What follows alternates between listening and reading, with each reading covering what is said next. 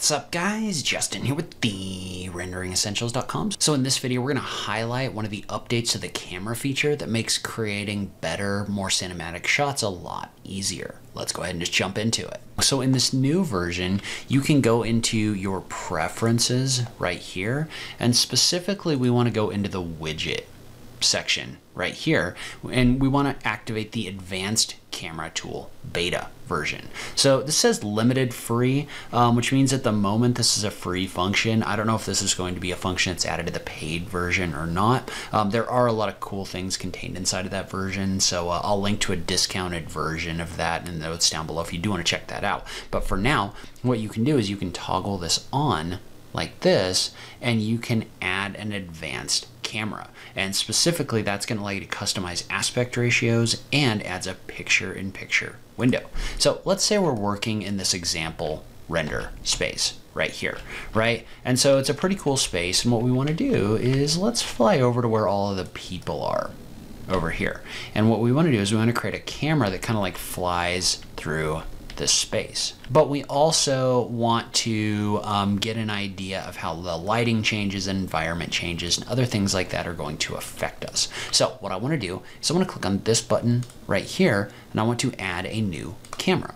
So when I do that, what that's going to do is that's going to allow me to click in here, and that's going to let me create a camera view that's going to give me a picture-in-picture. And so what that means is that this camera is now a three-dimensional object, or an object living in the three-dimensional space you can actually adjust and move around. And so this is helpful for both video as well as still images, because you can get kind of an idea of what changes are going to do. Notice if I change this, right, if I fly through like this picture-in-picture is actually going to adjust.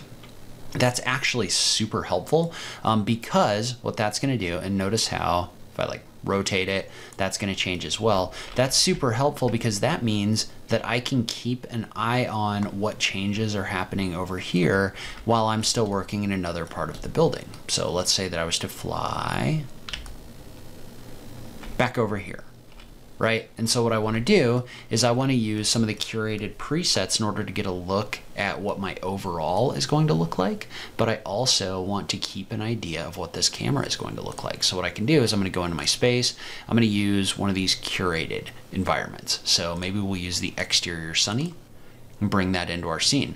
Well, notice how that is going to change the lighting of my entire scene, right? It's going to change the lighting out here, but I can also see the changes that it made over here like this. Notice how that goes away. By the way, if you click off of it, if you select this and then click on the little pin right here, then it's going to pin it in place. So that's always going to be there until you toggle that back off. But now I can make changes over here, make adjustments over here, other things like that. Now, let's say that we were to add another camera. So I want to add a new camera, and I want to do that right here, right? So I'm going to create a camera view right here. And we're going to set this one and kind of rotate it so that we get this kind of like upward look, right? So just something like this, nothing ultra complicated or anything like that. But now I've got a second camera in here that I can also view, right? And I'm gonna go ahead and click on the pin button right here. Now notice that you can switch between cameras just by clicking on them, right? So if I click in here, I can look at this view, I can look at this view, no problem. You can also filter over here for your different cameras, right? So you can see them. You could also rename them, right? So I could name this one large space, this one small space. All right, so I can see both of those cameras. I can also, if I want to jump to one of those views, I can click on this and it's going to move me to that view right here. So that is also especially helpful because it's going to quickly move me back and forth between my different cameras if you have a bunch of cameras in the space. So that by itself is definitely really cool.